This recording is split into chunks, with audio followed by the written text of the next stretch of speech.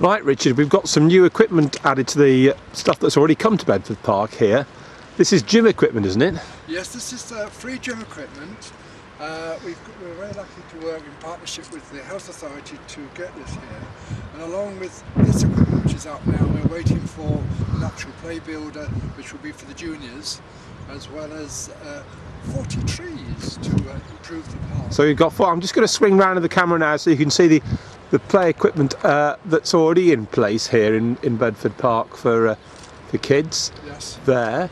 And That's as you for the infants, and now we're going for the juniors, and further down there will be for the older ones as well. Right, and if we swing round a bit further, you'll see the great extent of Bedford Park over here, and we've now got a new cricket square in the middle, haven't we? Yes, right, and that will be operational from Easter. Right, so our first game will be here at Easter, Yeah. but it already has the county cricket ground, of course.